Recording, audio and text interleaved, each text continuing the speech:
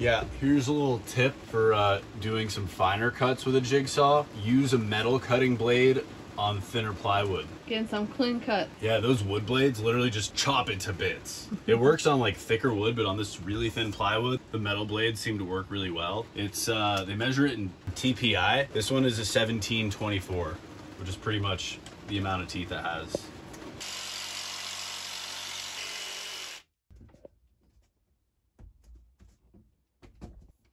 Trace the side onto this other piece of plywood, and we're gonna cut that down. Would you look at that? Clear skies now. And in one video I was able to show you how Florida is.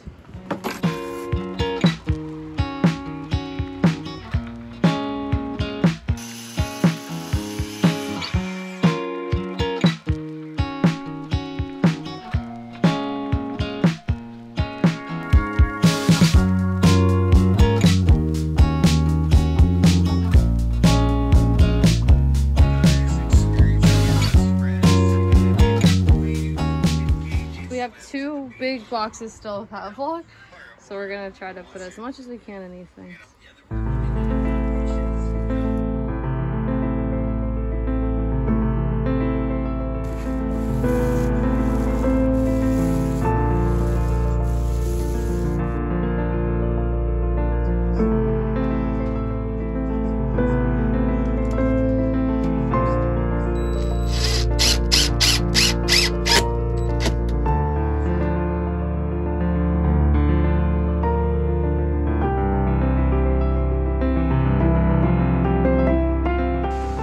You can see here we have just these bits to fill in the gaps. We're going to put wood filler in between here, sand it down and paint it over for a smooth finish. Also going to just repaint everything white to cover up these black screws. Imagine a door here. It's all going to be white up there. We have the pieces cut out, but I'm doing something on the cabinet door, so that'll be an upcoming little project as well. Oh, shorter video this week.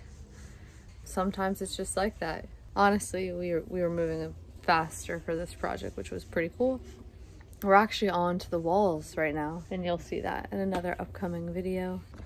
And I'm gonna say to the folks to wrap up this week's video. Measure as many times as you think you have to before you cut. You measured 4 times and you're like, all right, I'm ready. Just go for a 5th. You already did 4 times. Go for a 5th.